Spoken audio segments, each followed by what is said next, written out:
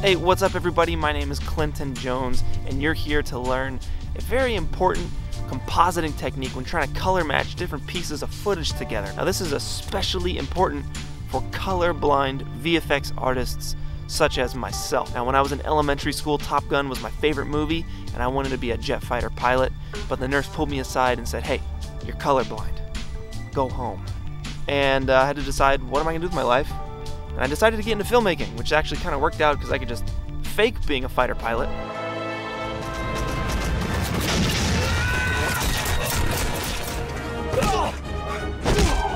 So I am red-green deficient and blues are a little violet to me, which basically means I can't see any of these numbers hidden inside of these images. Now if you can't see the numbers either, then you might be colorblind too.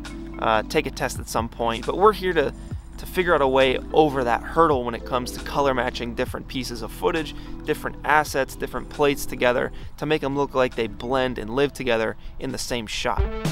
Big thanks to PARSEC for sponsoring this video. Stick around to the end to figure out how you can remote log into your workstation from anywhere in the world. Now let's get started. Alright, so we got Shia LaBeouf in my living room. You guys have seen the footage before. It's green screen footage, so I pulled the key, I tracked him into the living room. I even added a little shadow on the back wall here, but that's not why you guys are here. We're here to color match him to the actual footage. So all I'm going to do is just apply a levels effect to his layer. He looks a little washed out, and I think he looks a little blue, but that's just me guessing after all these years of color correcting footage like this. So in the levels effect under channel, let's go ahead and change that to red. Alright, so we're just adjusting the red channel so it doesn't behave normally like when you're in the RGB version of levels. So we'll switch to red, and I'm going to take this little button right here and I'll toggle red. So now I'm only viewing the red channel on our footage. So basically I'm going to go through each channel and color correct in black and white. Alright, so I'm just going to match this up. I'm seeing that the black border of this picture frame is a little bit darker than his black shirt, or this dark shadow down here on his pants. So I'm going to make that adjustment so it looks about right. And what we can do as well is up here in the top right under the info tab, you have HSB, hue, saturation, and brightness. So we can reference the brightness of that picture frame with 13%. We can go down to the shadow, 7%, so it's maybe a little dark. Come up. And I think his skin is a little bright, so we'll bring that down just a little bit, maybe somewhere in there. So next we'll move on to the green channel, okay? So you have to make sure that you switch over to the green channel in the levels as well. Now let's make those adjustments. Again, the picture frame, it's a little too dark compared to Shia's like shadows and stuff, so I'm going to crunch that down, but not too much.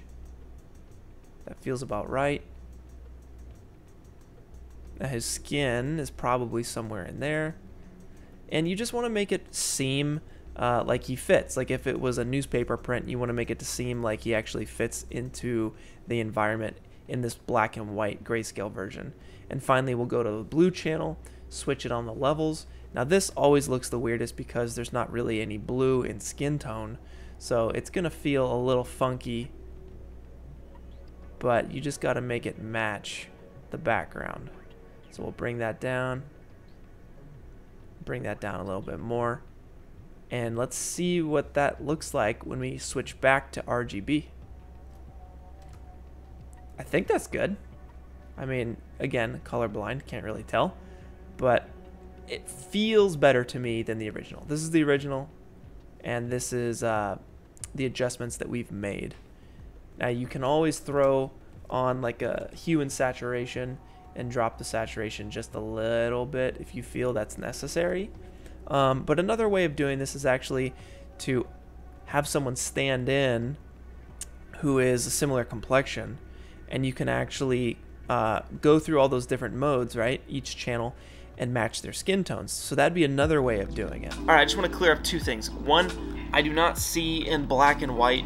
That doesn't happen when you're colorblind. Actually, it's very rare. It's extremely rare. It can happen, but the majority of the cases, it's not the case, alright?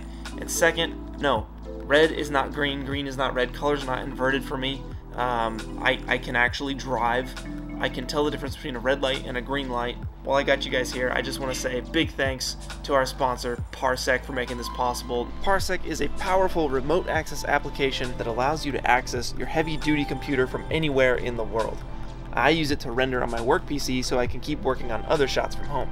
Now, the reason I think PARSEC is a perfect sponsor for this video specifically is because PARSEC Warp, their new service, actually has a 444 color mode. That means that every single pixel on your computer is a specific color. Every pixel is accounted for, so you're getting the most accurate and detailed color possible.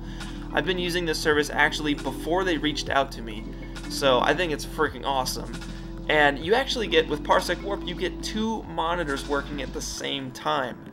And not only that, it works with your tablet as well. And if you guys know, I use a tablet all the time. I don't own a mouse.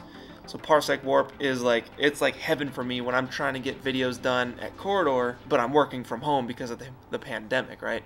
So go check it out. PARSEC, it's actually free. Warp is only $10 a month. My name is Clinton Jones. I am the Punisher. Subscribe if you're not subscribed already. We're always learning and growing together. So I will see you guys